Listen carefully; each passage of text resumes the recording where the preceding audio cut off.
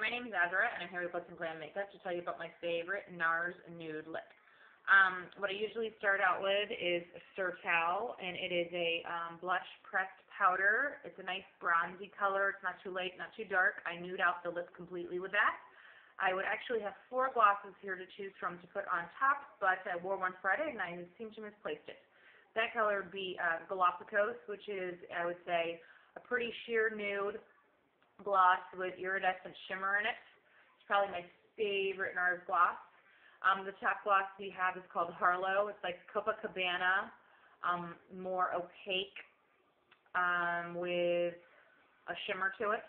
The one in the middle is Moonfleet. It's a clear gloss with a heavy gold shimmer to it. And then the bottom one is a completely nude, I would say opaque, and it's called Striptease. I know that these really don't do the colors justice, but that's with the Sertao underneath and the glosses on top.